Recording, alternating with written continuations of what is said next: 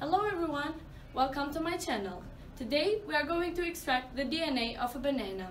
It's so easy.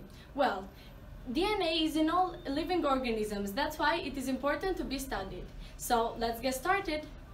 So to extract the DNA of a banana, we're going to need a banana, some dish soap, water, some spoons, a fork, ethanol, or you can use isopropylic alcohol, some cups, a large bowl, a millimetric cylinder, and a filter.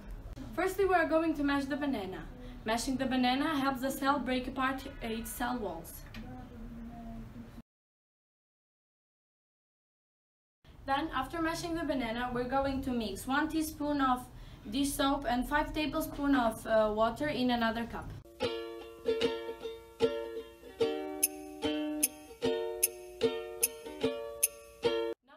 To mix the dish soap water with the banana.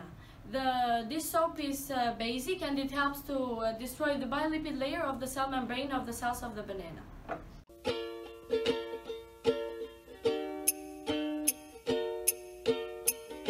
Now we are going to filter the mashed banana with the dish soap. Filtering the mashed banana and the dish soap helps to release the DNA, and you have to let it sit till the liquid part drops down.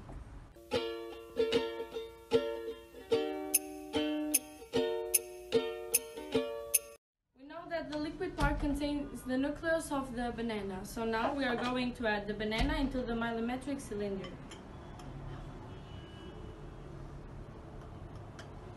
Just a little, it's enough. And now we are going to mix it with ethanol or isopropylic alcohol. You can use both.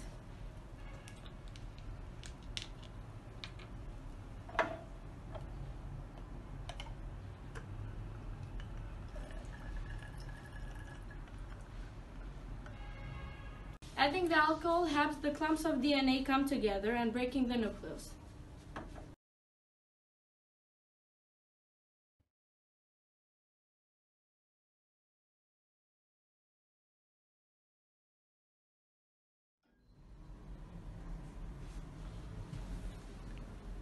Now that you can see the DNA, you can finally understand how it all works.